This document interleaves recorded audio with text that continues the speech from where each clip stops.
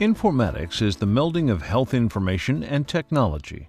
It has not only changed the way healthcare is delivered, but it has impacted quality assurance initiatives so that safer, evidence-based care is provided. The goal of informatics is to not only improve individual patient care, but to enhance the delivery of care throughout a facility, across institutions, nationally, and even worldwide.